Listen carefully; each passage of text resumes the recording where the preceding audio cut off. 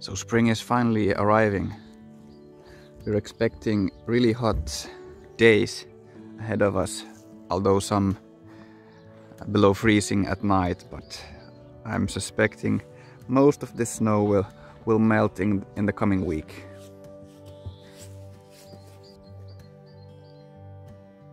It's already the 6th of April, so we had a exceptionally long winter this year. Maybe we'll still have time to do some ice fishing before the ice gets too thin. I kept having to stack books on the floor by the bedside table, so now I'm making a small shelf to put up on the wall.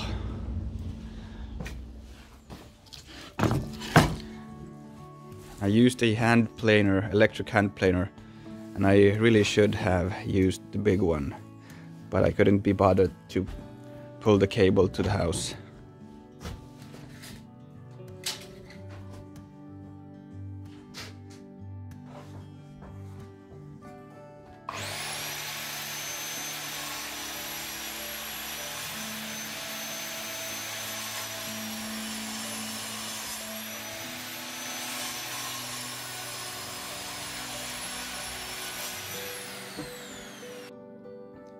At first I thought I'd keep the bark, but it didn't look as nice as I thought, so I'm scraping it off, and this looks good too.